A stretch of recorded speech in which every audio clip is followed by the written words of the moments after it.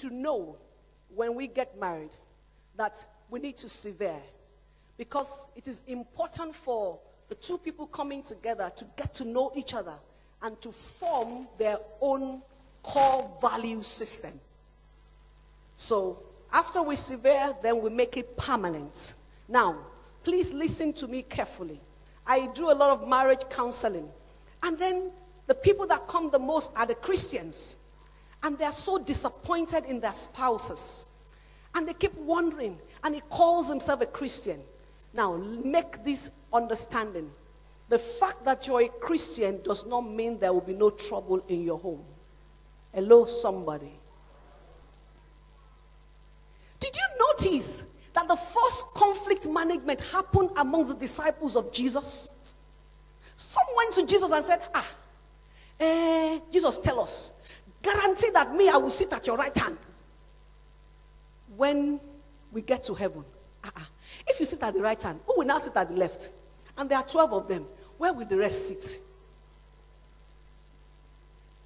People always have their own agenda. It is not something new. So if you perceive, I do not say that your spouse is selfish, self-centered, self-absorbed, it is not new. It is normal human characteristics. So remember, the fact that you have married a Christian does not mean there will be no conflict. Conflict is a stepping stone to deeper understanding. Everything that God expects us to do in marriage brings us to a particular destination. The only place where we can be trained by God, the best place, not the only place, is marriage. I will start today with a scripture from Malachi chapter 2, and then we continue to build from there.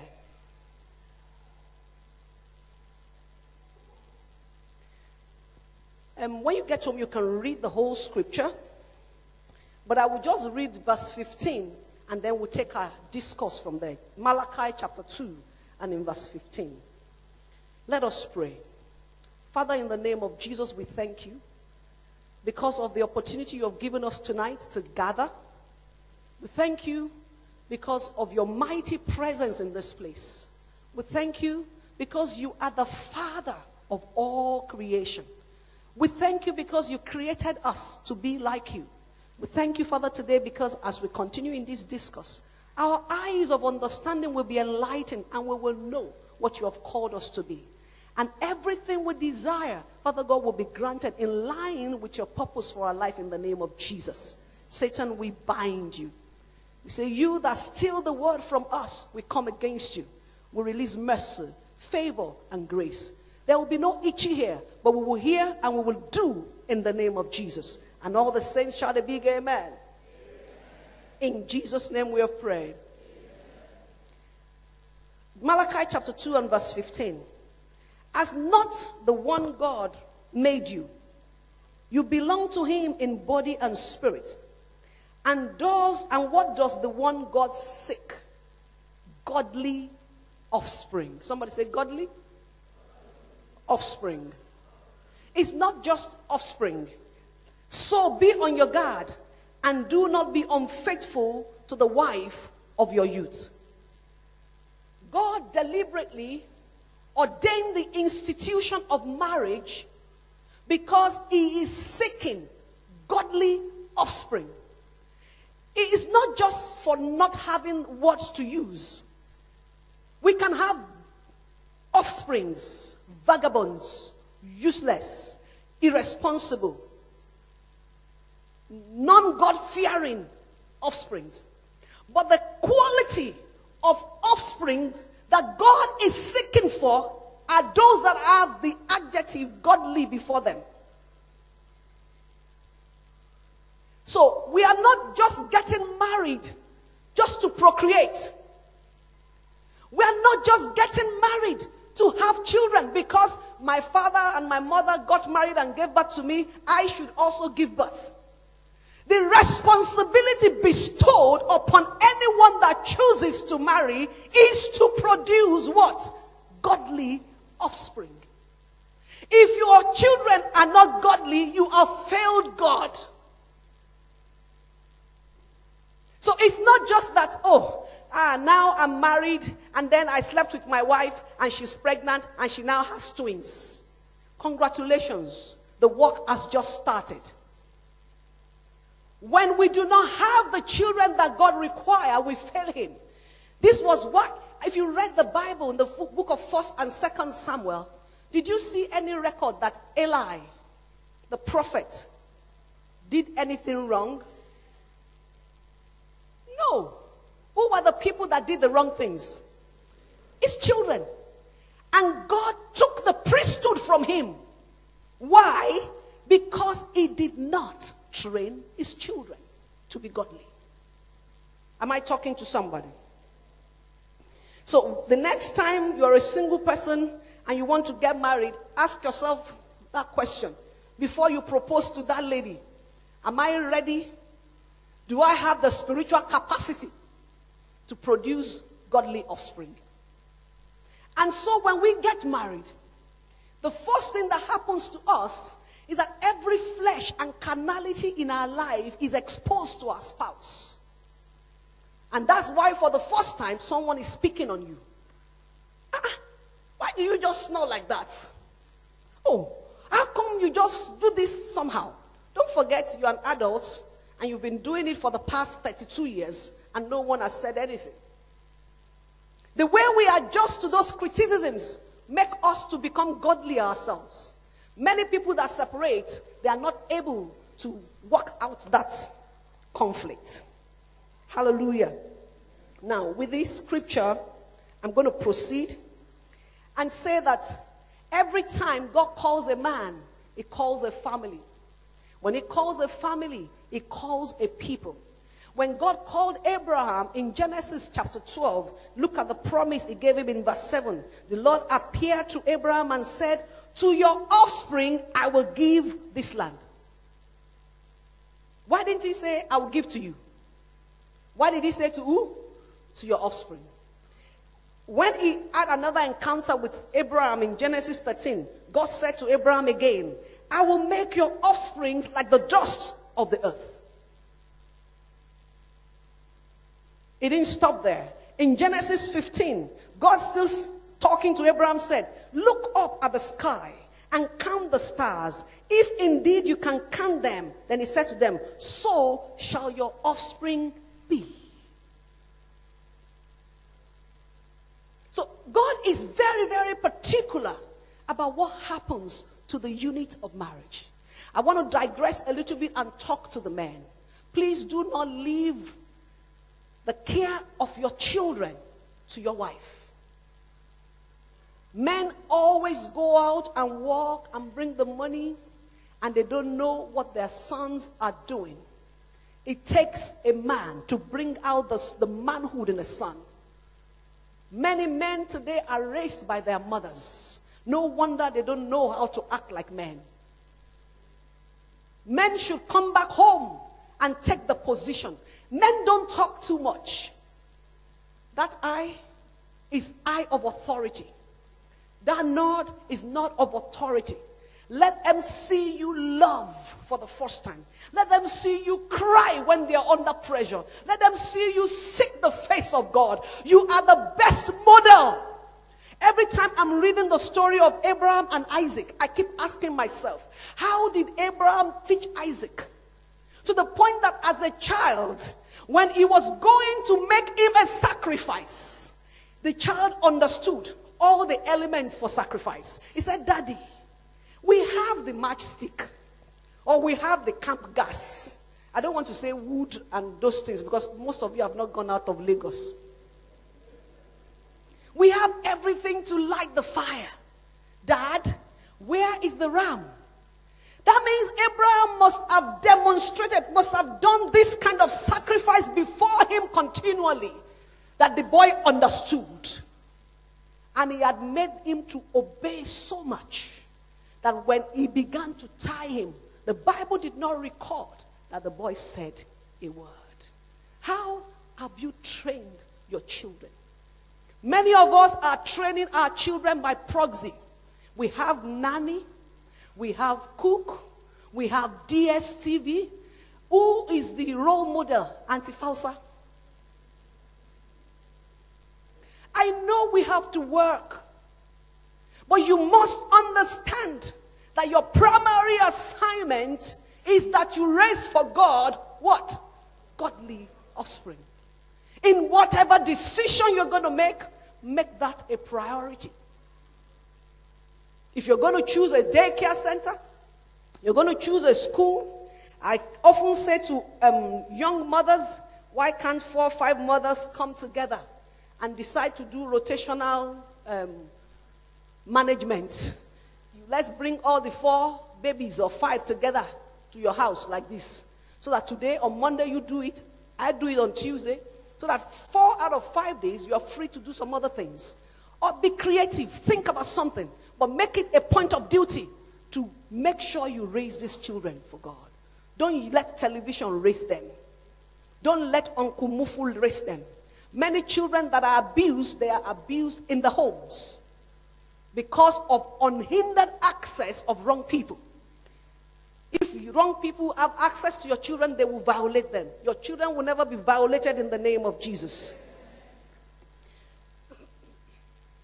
So I want us to make that a point of duty. I'm still going back to permanence, but I'm trying to build this story in a way that we will understand it. Amen? Raising your children is not a private agenda. Some children have been destined by God to be deliverers of this nation. He said to Jeremiah, before you were in your mother's womb, I knew you, and I surnamed you a prophet to the nation. So if God has already destined your child to be a prophet, and you are there, working 24/7, you are never there, how are you going to teach him the way to go? How are you going to teach him to hear what God is saying? Your children are not your personal heritage. Children are the heritage of who? The Lord's. That is why that portion, leave, is there. Take care of them for a certain period of time, and there's an exit clause. I want to talk to the old people, the 50s and the 60-year-old. Leave your children. They are not yours. You will be fighting with God if you do not let them go. Leave them. Can I hear amen? You say, but I suffered over them. That was your responsibility. Afterwards, parents are supposed to labor for the children and not children for the parents. But if you have trained them well, they will never forget you. They will never. My parents are both dead. They died 10 years ago. By the grace of God, my father was not a poor man. He didn't need any of us to bring anything to him. But till 2004, when he died, he knew that every Christmas, Funlola must come home and something will follow her. If I cannot go, I will send something. He has 10 times what I'm sending, but that is the only thing he's waiting for. Because he knows. It's like the venison that Isaac was waiting for. And when he gets it, he begins to pray. He begins to prophesy. So I'm saying to children, let your parents be happy. Let them rejoice. Never go to your parents empty-handed. Seek for something that excites them and give to them. But parents, do not force them. Train them and release them. And if you do so well, God will reward you in the name of Jesus. Praise the Lord. That's not where I'm going. Hallelujah. I want us to read the book of Deuteronomy chapter 6. After Moses received the 10 commandments, he addressed the Israelites. The commandments you have received is not for yourselves. That's what he says. These are the commands, decrees, and laws the Lord your God directed me to teach you to observe in the land you are crossing the Jordan to possess, so that you and your children and their children after them may fear the Lord your God as long as you live. He was giving them the command, and he was quickly saying, so that you and your children and the children after them. So the reason you must obey God, The reason you must serve him is not for you. It's so that you can be a good signpost and a good role model for your children. A child does not become what we say. A child does not become what we command. A child becomes who we are. You can't wish it away. It just happens naturally. Whatsoever you don't want to see in your child, stop doing it. If you are hypocritical, 9 out of 10 times your children will be hypocritical. Hallelujah. Many times we pray, but our prayers are not answered because our actions negate the prayers. But today, we will have all our prayers answered in the name of Jesus. One of the greatest legacy you can leave for your children is the legacy of permanence. If you think about the future of those children, you will not think of separation. 9 out of 10 times divorce is about the selfishness of both parties. If they choose to be selfless and endure a little bit, so that for those, I remember those days, our mothers would say, it's because of the children, it's because of the children, and the children end up turning out well. Young couples, I want to plead with you, don't be in a hurry to separate. Let's still read that Deuteronomy chapter 3. Verse 3, hear Israel, and be Deuteronomy chapter 6 and in verse 3. Hear Israel, and be careful to obey, so that it may go well with you, and you may increase greatly in the land flowing with milk and honey, just as the Lord, the God of your ancestors, promised you. When you obey God, then you prosper. You don't need to chase that contract too hard. A little obedience can bring prosperity your way. Don't leave your children and chase gold. Many people will travel and separate from their spouse. I never recommend it. Fight the fight together. Walk the walk together. Say, oh yes, he has gone to somewhere, Malaysia. If you must go to Malaysia, go together. I'm not saying traveling for business. I'm saying relocating on visitor's visa. And you are not sure that you will get a permanent residence in another 14 years. Many homes have been broken as a result of that. Amen? Be careful.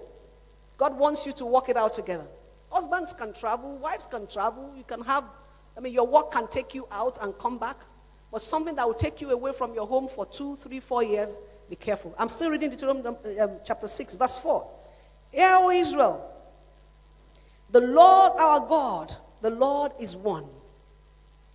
That same one is the same one that was used in Genesis 2, and the two of them shall become what? One. Verse 5, love the Lord your God with all your heart, and with all your soul, and with all your strength. This commandment that I give you today are to be on your heart. Impress them on your child. Verse 5. Talk about them when you sit at home, when you walk along the road, when you lie down and when you get up. Tie them as symbols on your hand and bind them on your foreheads. The best Sunday school teacher are who? The parents. Now, the message of the word, the scripture does not change. I call it the ancient text. But you can deliver ancient text in a modern context. You don't have to read King James Bible at home. It was authorized to be read by a king of somewhere. In your house, you can read Message, Amplified, Living Bible. Anything that will make it assimilable for your children. I noticed that my children could rap and sing a lot of, ha, ha, ha, Oh. So I looked for a way. I looked at the longest scripture in the Bible, Psalm 119. So I said, whoever can memorize Psalm 119 will get, I can't remember how much, maybe 5,000 naira. They were very young. Hey, come and see work. And you know the psalm is in stanzas, 8:8. Before I knew it, after like 3 days, they said, Mommy, we are ready. I said, for all that, I said, no, we're going to do it like, I think, six stanzas. I said, okay. The 5,000 was not going to be a problem. Then I stood. I was waiting for them to start reading your word. They said, no. How shall a young man cleanse his way? By taking heed according to your words.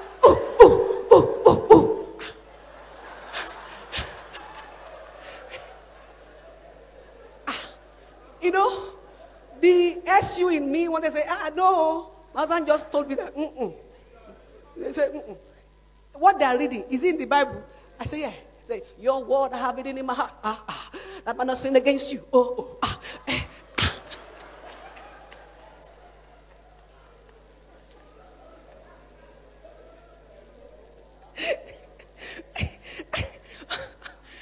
But before I knew it, they memorized it. What I'm saying is, become all things to all men. So me too, I join them. How shall a young man cleanse his way? By taking it according to your word.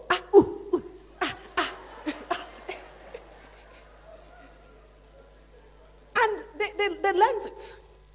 Today, when I'm talking to them, I remind them. I say, remember, your word I have hidden in my heart, that I might not sin against you. They remember it.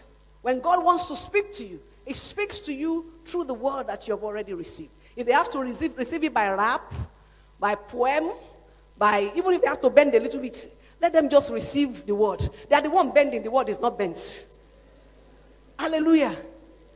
Make sure you write it on their forehead. You write it as a wristband. You write it as a sticker. In any form possible. They sing a lot of raps. And I want to see. And I want to tell them, can I see the wordings? Because I don't hear the thing. I think I'm the only one that don't speak correct English. I can't hear what they are saying. I said, can I see? Then I will read it. Fully loaded scripture. But except it is like that, it won't flow. So let them flow. Amen? We like the hymns. Stick to it. Give them what they want. But make sure the word. Somebody say the word. Hallelujah. So, many of us pamper our children because of our absence. It will never work. When we need to give them things, we give them. But when we need to be there, don't compromise it. Never substitute your presence for gifts. If you don't remember anything here today, remember that you can never substitute what? Your presence for what? For gifts.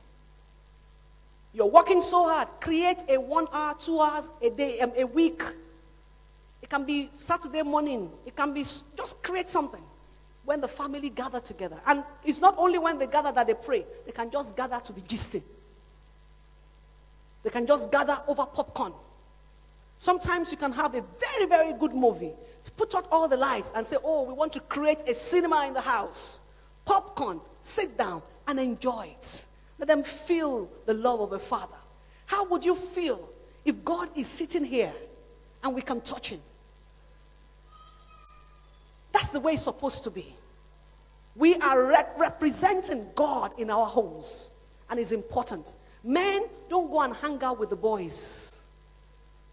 Make sure you spend time at home. I'm going to share 4 things. It's like situational leadership. 4 stages that you need to build and progress with as we and each of us will be in different phases. So you just look at the stage that fits you. The first stage in taking care of the offsprings that God has given us is a stage of directing. Like directing something. At the stage of directing, you are like the Alpha and the Omega. You give all the instructions, you give all the commands. If you have children from the age of 0 to 10, the approach, the leadership approach to manage them is directing them, instruct them. That's why the Bible says, train up your child in the way he should go. That word train up is the Hebrew word chanak. That means, you can see the tiles here. We see the white tiles, and the black tiles. The black tiles is like a chanak saying that we have restricted movement to this aisle. So he's saying, chanak your child. Leave clear boundaries. That if you go this way, that will be wrong. If you go that way, that will be wrong. This is the way to go. He says, when you chanak your child in the way he should grow, when he grows up, it will not depart. Even when he goes into a wrong place, there is something that has been deposited that will keep drawing him back and drawing him right. So when we have our children afresh, we have to adopt the method of directing. Everything your child needs to learn, he learns before the age of 7. The psychologists say that the mind of the child is like tabula rasa. It's plain. Whatever you put in it, that is why you should be careful not to stuff it with Teletubbies. With, I don't know what they watch these days. Bunny, Ben 10. They have enough of those ones in school. Around you, look for things constructively that can build their spirit. Look for fun things that can edify them. Put in them values that they can develop. If I am praying today, half of my song I sing in Yoruba, because growing up, my parents made us to learn the catechism. I can read most psalms in Yoruba because that's the way I learned it. And every night we will recite it. And today I can never forget them because they're already what? There. They're already there. So when your children are at that age, they have forget about the 16 subjects they do in school. They still have the capacity for more. You just need to know a contemporary way to make it available to them. Serve it the way they like it. We eat akara and ogi. Pap.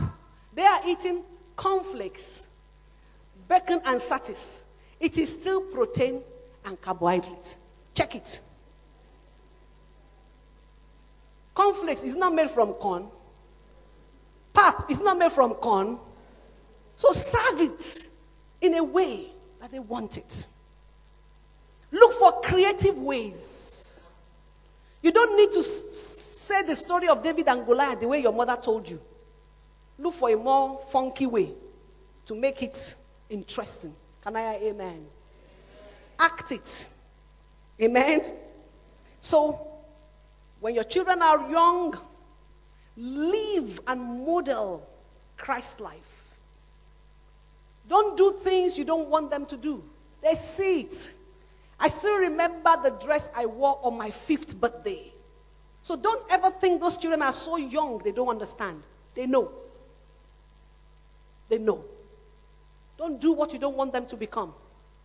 Make sure you direct them deliberately. Chanak them. Tailor them. Guide them. Spend quality time with your children when they are under the age of 10. The second thing is guiding. The next stage is guiding. For children development, guiding is from like age 11 to 17. At this point, you do not direct them. You sell the benefits to them. What do I mean by selling the benefits? You know, at a stage, God said, I lay before you life and death. But I advise you, choose life. Then you say, okay, if you must watch DSTV for 2 hours, how will that affect your mathematics that, you did this? Then you now say, if you are able to make 80 in maths, then I will increase your television time. They can reason. Before the age of 11, 9, 7, just say, hey, go to bed. And that is it. But at this point, you don't want them to become rebellious. You say to them, come, let us reason together. Teach them like human beings. Many of us parents, especially African parents, we teach our children as if they will remain small forever. No. Respect their individuality. I have a very bad case at hand now. A mother close to 70 who still calls his son and say, let's assume the name of the son is John. John, see me at 4 tomorrow. And the son says, you would not even ask, is it possible? Are you free tomorrow? Can you see me tomorrow? You just say to a 40-year-old man, John, see me at 4 tomorrow.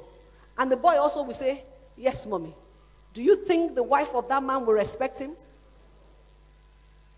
It started at age 10 when the mother refused to understand that he is a full man. Your children have their own identity separate from you. You must teach them and treat them with respect. Oh, mommy, I don't like to eat rice. You're eating rice. It's a different thing if you don't have money.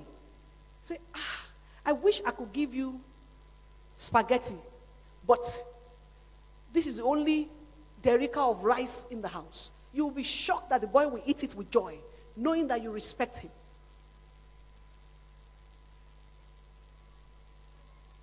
Because if we do not treat our children well, they get maladjusted. And when they become adults, they don't act well. That your selfish spouse took it from his home.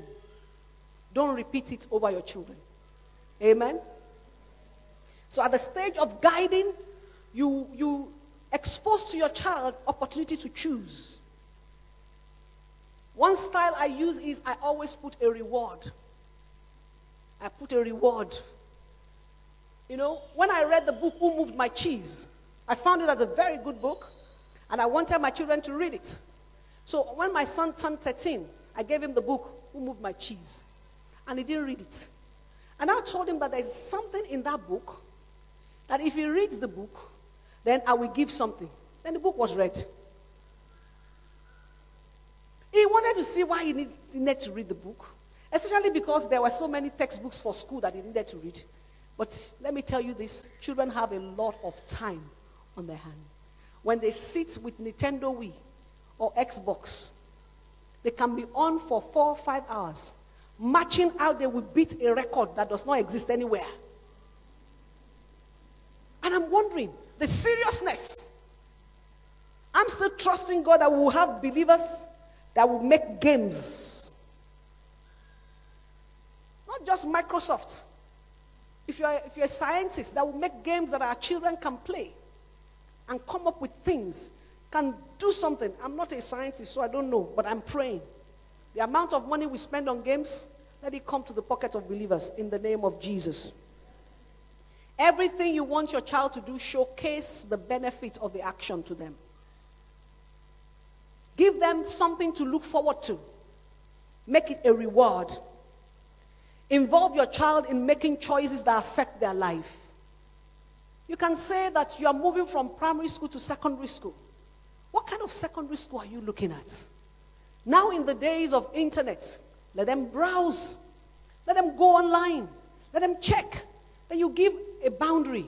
This is how much we're willing to pay on school fees. So it's not that because this person is going here, then I must go there. Then sell the values that you want him to, to accommodate in his life. In the name of Jesus. So deliberately shop for movies, shop for books, shop for mentors, shop for role models. You don't have to have everything. You might not even be educated, but you want your child to go to school. Look for someone that is educated. And say, you know what? Look at this man. What do you like about him? Say, I like the way he dresses. He's dressing like that because make him his mentor. How many people have read the book Rich Dad, Poor Dad? His dad was a teacher. His dad's friend was a businessman. He didn't like that his dad didn't have money. He liked the dad's friend. So he called that one the rich dad. But today, the man that said his dad was a teacher is now a teacher. Because a child becomes who we are. All his life, he lived with a teacher. There's no way some spirit of teacher has not dropped inside him. He has one of the best training schools. Amen.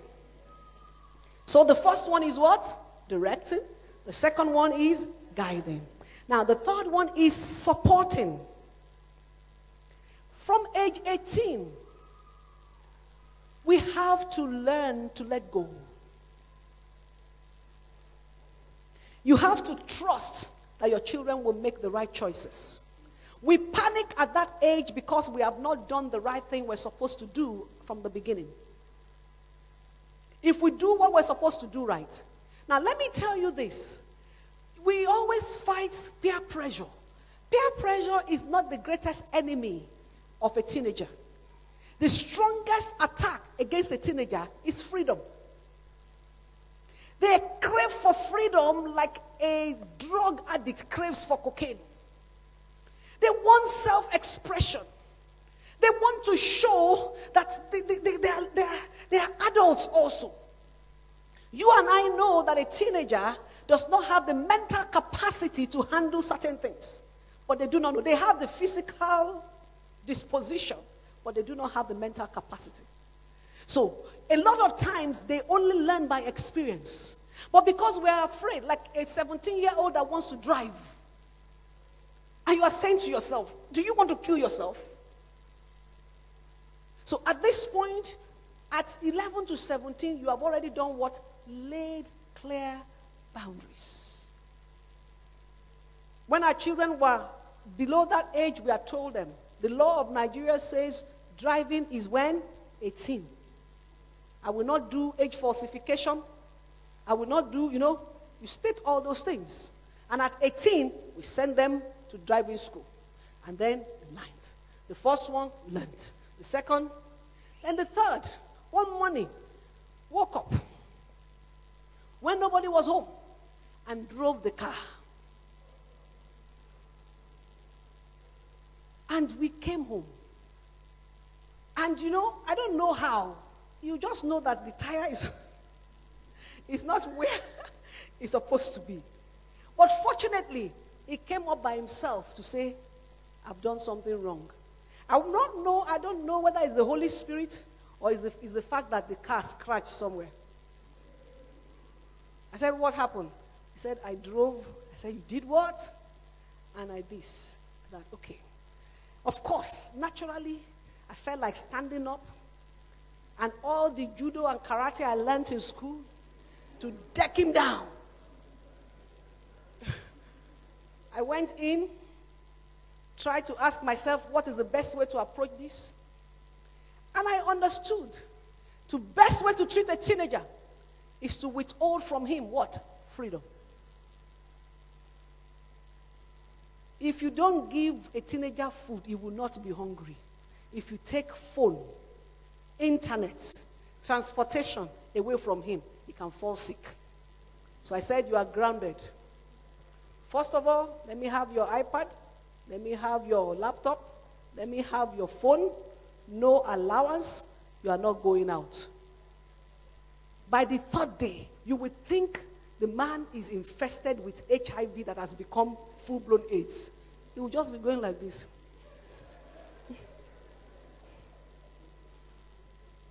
And we said that goes on until the Lord says so. Come and see prayers. Come and see divine intervention. Oh Lord. Oh God. And from that time, everybody understood. I said, until you are 18. And I said, the next time you do that, I will stop you from schooling. Of course I won't.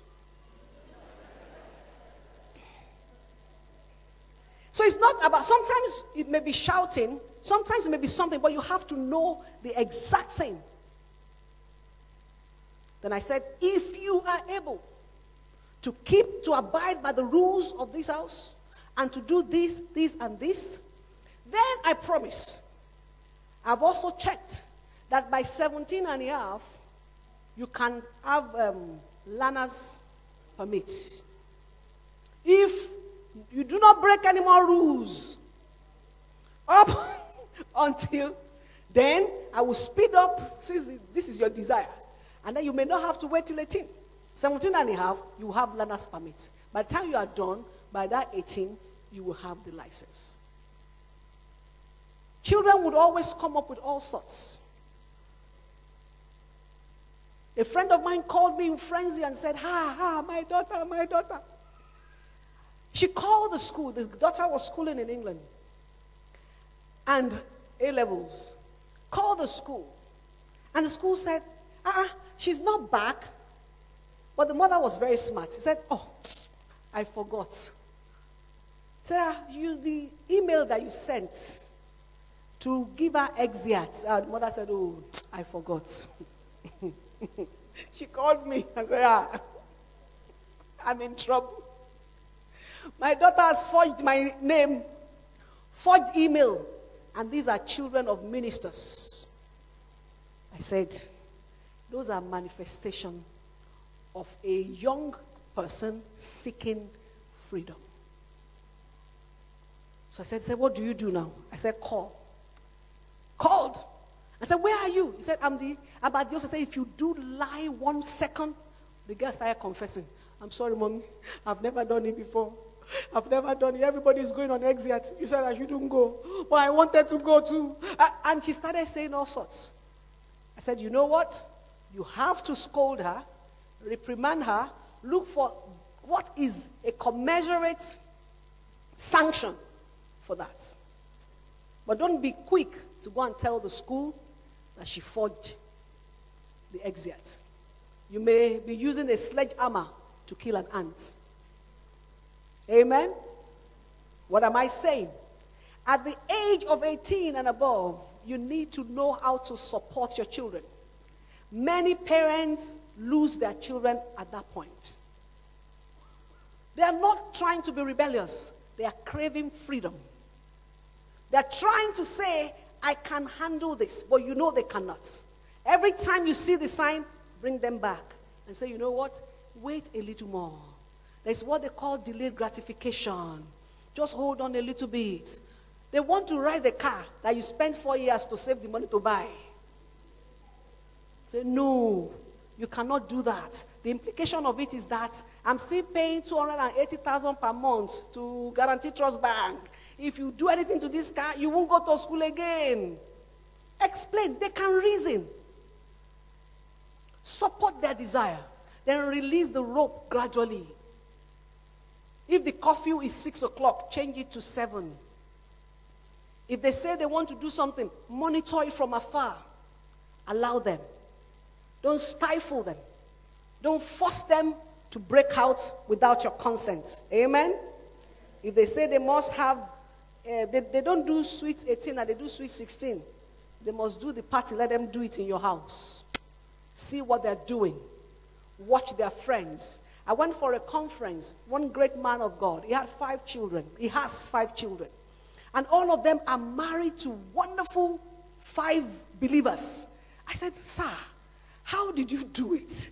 That all your children are married to strong believers. He said, I am part of their friendship. I let them meet. You know, sometimes I take my daughter when he's going to meet, friends. And when I see something in that person, it may be like 3 weeks. I will look for a way to let her know that's not the right person. That's not the right value. A man called his daughter and said, you know, I'm a man, and we men are the same. He said, before you give your heart to any man, do me one favor. Just before you say yes, let me have a meeting with him once. I will tell you if he's the right one or not. You know, took the daughter out on a dinner. I said, you know I love you, and I wouldn't want you to be brokenhearted. This is the way to do it. You start that from that age on. Don't say 18 is too small. Don't deceive yourself. Amen. Teach sex education from 13. Teach everything. You will see it in my book. I broke it down, parenting. At what age to do what? Teach. The daughter of a pastor asked the dad at the age of 15 and a half, Dad, when is the right time to have a boyfriend? The dad just fainted. I said, why did you faint? Wake up and tell him. He said, daughter of Zion, I charge you by the gazelle. Do not awaken love before it's time. Tell him to go and read Song of Solomon, that particular chapter, and sing it as a rap.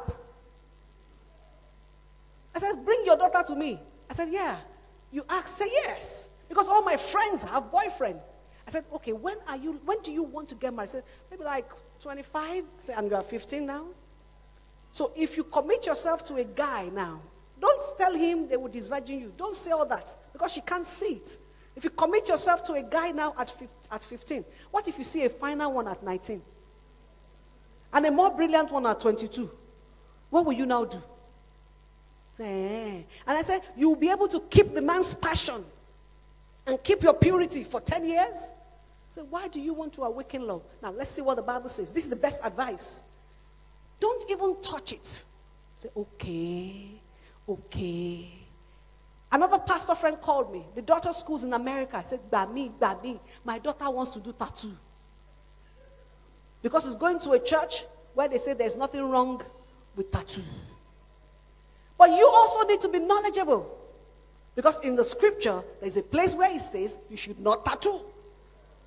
But you don't know it. So how can you tell your child not to do it? Hallelujah. Is it family week? Are we talking parenting? Do we understand? You that you are 30, 40 now, you can see where things went wrong in your own life. But those mistakes will not be repeated in your children. In the name of Jesus. The wrong things you did, they will be corrected over them in the name of Jesus. The Bible says he forgives iniquity, he forgives transgressions, he reserves mercy for thousands. Many of us don't want our children to make mistakes. But I remember our mothers then. If they say, don't touch the fire, they will let you touch it a little bit. But we don't want them to. It's called over-parenting or infantilizing your child. You're making it an infant repeatedly. Delayed gratification is necessary. Don't give your child everything he needs. If you have an only child, be careful. An only child is still going to be in a populous world like this. And they will not write on his forehead, only child. Teach him to compete. Don't give him everything he's asking for. Because that is not the way life is. Don't spoil your child. And for some people who unfortunately have been separated from their spouse, never make your child to choose you above his father or mother. A child would only have one father and one mother. If you give your child everything you have, you cannot score more than 50%. And nobody has ever scored 50-50. So, always let your child have access to his mother or his father, even if you have irreconcilable difference. Hallelujah. I know these are hard words in church, but that is the truth. And we need to follow it. The first one is what? Directing. The second one is what? Guiding. What is the third? Supporting. At the age of supporting, that is the stage you start withdrawing gradually. Withdrawing gradually. When our first son was going to choose a school, we chose a school for him in line with the size of our pockets and our exposure. And we believe we have prayerfully chosen the school. And then, about 3 days to the time when closure for school will come, I felt the Lord was saying something to me. I called my husband. I said, I feel God is saying this. I don't understand. 2 days after, we got a call that your son is going to receive an acceptance from a particular school, and he has 48 hours to accept. So I said, no, we've already chosen the school. We don't need this other school. But I knew I wasn't the one that was going to read, but we are the ones to pay. So the other school is almost $15,000 to $20,000 more expensive than the school we have chosen.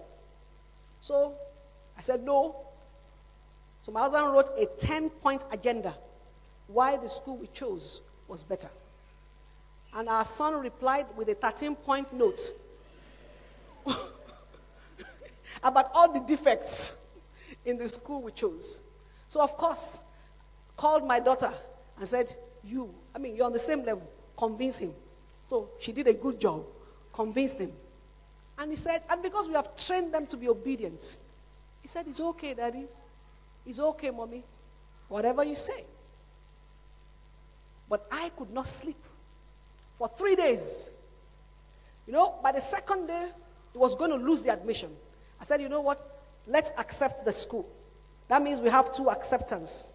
But you will not go to the embassy until, we have made this decision. He chose the school. I knew that if I did not allow him, I would have pleased myself, but I would have stalled his destiny. Sometimes you allow your children to win.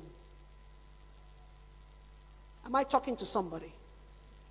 It was a very tough decision. It was also going to affect our finances, but I knew it was the will of God. So I said, you know what? You're making this decision. It's over our budget, but we're going to give you the chance. And then he said, I will not disappoint you. I will forever be grateful for this. I know it's a sacrifice. Let your children see what you're doing. Sometimes they're making decisions tougher than what you can imagine. If you can find that is the will of God, let them. That's supporting. And the amount of emotional support you give your child will depend on how they will support you when you need them. The Bible says when we are old, they will take us to where we do not want to go. Because at that point, we're what? We're helpless. Be careful. Can I hear amen? The last stage is delegation.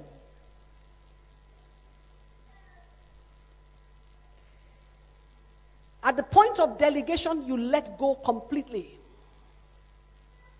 At the point of delegation, you have trained them, you have guided them, you have supported them. By the grace of God, they are making good choices now. Now you leave them. If they do not call you into their conversation, don't come in. Don't say that I bought Toyotas all my life. I started from Toyota 180K to Toyota Camry to Toyota. Give me all the names of Toyota until you now write Toyota Land Cruiser. So your child says he wants to buy a car, you say, you must buy Toyota. If you must buy Toyota, buy the Toyota and give him. Even if you want to buy a Toyota for your child and he says, I prefer a Honda, keep your money now if you cannot give him the money to buy the Honda. At the point of delegation, I am trying to find the English to say this. If you take a ram to the altar of sacrifice with the rope, okay? If you take a ram to the altar of sacrifice, what do you do when you get there? You leave the rope. But many of us take the ram. And when we are going back, what do? We take it back. The point of delegation, you do not have control again. Not an inch. That is where we miss it most of the time. We still want to be involved in the life of a 30-year-old. That is an anomaly. Amen? This brings us to the living and permanence that I taught yesterday. And this message is for both the parents, both the liver and the livee. There is license now. The parents should leave the children. And the children should also leave the parents. Does it mean, bye-bye, you won't see them again? No. It means you are now responsible for the decisions you make. Many of you tie them to your apron by making them to live in your flat downstairs. And men especially like it because they don't want to pay house rent. If they cannot afford a 2-bedroom flat, let them start from a face me, I slap you. Let them start from where they can afford. Is that not where you started from? They will not die there. Let them start from where they are capable of. Keep propping them. I remember when we got married. When my mom comes, she will say, she was telling me one story one day. That's her, my assistant in the office, that she went to her son's daughter's house. And in fact, the place was beautifully furnished and well decorated. And